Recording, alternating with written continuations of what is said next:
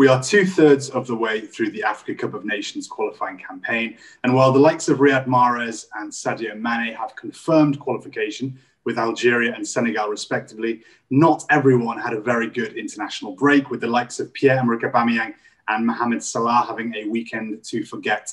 Colin, let's talk about the positive stories first. Mahrez, Mane, even Hakim Ziyech with Morocco were all really influential during this international break, weren't they? Oh, yeah, certainly. I mean, Ziyech, 2 goals, 1 assist in the last game. Just brilliant. Absolutely brilliant. Fine form. Same form he's been carrying from Chelsea. Took it to Morocco and is just taking them, within, should I say, shouting distance of qualification for the African nations. In fact, if you look at it, even though they've not qualified mathematically, you could say that there's no way they don't qualify now. And but leaving Morocco and going to Senegal, you look at Sadio Mane, 2 goals in 2 games, even though he missed an open net. But yeah, Senegal have gone 4 games straight without losing. In fact, four wins actually, 4 straight wins in this qualification series, 12 points, and they're through. And it's just amazing how they've become such a fantastic winning machine.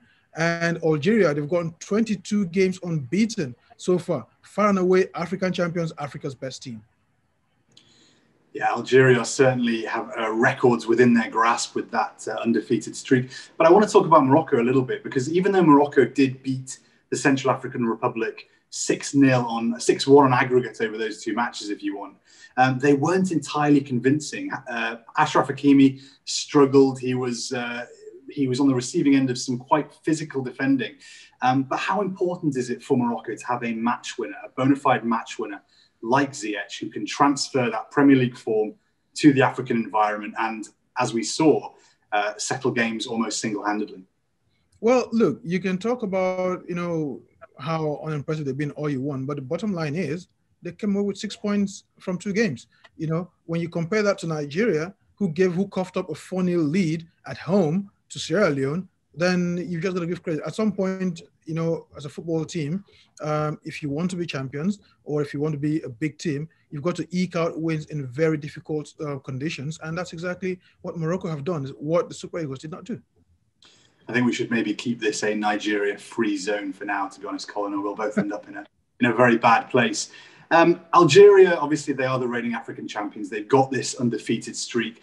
I was wary that maybe their team was already a little bit on the old side when they won the AFCON, and that the next tournament could be a little bit of a step too far for some of this team. But how important is the arrival of fresh blood, such as Saïd Benrahma, into this side as they approach this next cycle of tournaments? Yeah, I think it's great for them, because that means they've got the combination of youth and experience. I mean, think about it. This team was almost, at some point you almost thought Yacine Brahimi was almost indispensable to this team. But all of a sudden, Belmadi came in, took him out, a few others, and the likes of Benatar have come in, and, the team is looking almost, like a different beast entirely, and they've gone 22 games without a loss. So you've got to think that, it's a very well-oiled machine. I was a bit concerned about them, though, especially watching that game against Zimbabwe. They looked really vulnerable at the back at some point, and you've got to think that maybe that's an area of concern for Belmadi. If Zimbabwe had a few more, should I say, clinical finishers, you could have been talking about maybe 3-2, 4-2 win for Zimbabwe. I was certainly expecting goals in that doubleheader between Algeria and Zimbabwe, but I must admit I was surprised when Algeria took that 2-goal lead and then conspired to throw it away and only draw 2-2. However, when it comes to teams obviously throwing away big leads during this international break, there's only one team we can really talk about there. However, it wasn't all good news. How did I just know you were going to go there? How did I just know you were going to go there? I was talking about Gambia and Gabon. I don't know what you mean. Let's talk about some of the African players who didn't enjoy, some of those superstars who didn't enjoy such a fantastic weekend, namely Mohamed Salah, who has now contracted coronavirus after attending his brother's wedding, and Pierre-Emerick Aubameyang, who spent Sunday night, Monday morning, live streaming from Banjul International Airport in Gambia. If you're Jurgen Klopp or if you're Mikel Arteta, which of these two is worrying you more? Well, you've got to think that, one, Mohamed Salah is the bigger problem in terms of the quality of play he brings to Liverpool, and how, especially when you consider who is already in Liverpool's treatment room. They've got almost half their squad, you know, in the injury room, and now they're being joined by arguably their best player, Mohamed Salah, on the sidelines.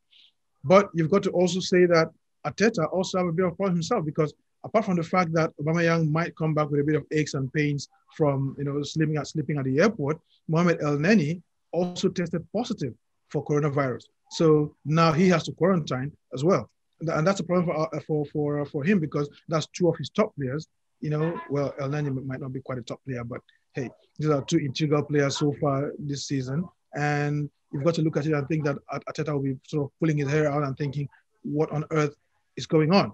You know, so, but that thing at the airport, I think, was really, it was absurd. And in some ways, maybe we need to blame CAF for probably not communicating properly, because Nigeria also had the same issue when they got to Sierra Leone. You know, the CAF rule says that teams must be tested on arrival at the airport before they get in. And some of the players, or some of the teams, probably didn't quite understand that. And Gabon, especially according to the guys in Gambia, resisted the testing. And even when they got to the hotel, they refused to be tested, saying that they had been tested already, and they brought the certificates to them. So it's all a bit of a shambolic communication disaster. For me, that's the Gabon Football Federation who have to take the blame there. I mean, you had the head coach of Gabon, Patrice Neveu, suggesting that this was tactics on the part of Gambia to keep them locked up in the hotel, whereas you had the sports minister of Gabon himself, who was claiming that it was a strategy on the part of Gambia, that it was underhanded tactics, aimed to make the players weak, aimed to destabilize the players. And actually, it was Gabon, who were in the wrong, who were refusing to test upon arrival. But I certainly think for Aubameyang, particularly who's not in a great place right now, it's really dire preparation for him to be spending a night sleeping on the floor in the departure hall in Bangui International, and then obviously losing the match and now having to head back to Arsenal. Just one more final word on Salah. Mido has been very critical of him, claiming that it was negligent of Salah to go to that wedding, claiming that the EFA should be stronger with the star players and should have stood up against him. What's your take on that? I absolutely agree. Look, these are very strange times we live in, you know. Look, in Nigeria, we've had in the past where players will report for international duty, and rather than go straight to camp, they'd go to see their families and, you know, go to different events before they come to camp. Now, maybe in the past, as wrong as that was, it could have been tolerated. Now, under the circumstances where you're trying to keep, you know, as closely quarantined personally as possible, a player should not be so, I'm trying not to use the word stupid, but it was stupid. Salah was stupid, you know, to have to come in, rather than going straight to camp where you have sort of like a bubble atmosphere. You're going off to a wedding, you know, to interact with people that you don't know where they've been, you know. So I think it was really silly of Salah to do that. And I think that in future, Federation need to take proper measures to deal with that. Well, thank you very much for watching ESPN on YouTube. For more sports highlights and analysis, be sure to download the ESPN app. And for live streaming, premium content, and let's not forget as well, ESPN FC 7 days a week. Subscribe to ESPN Plus.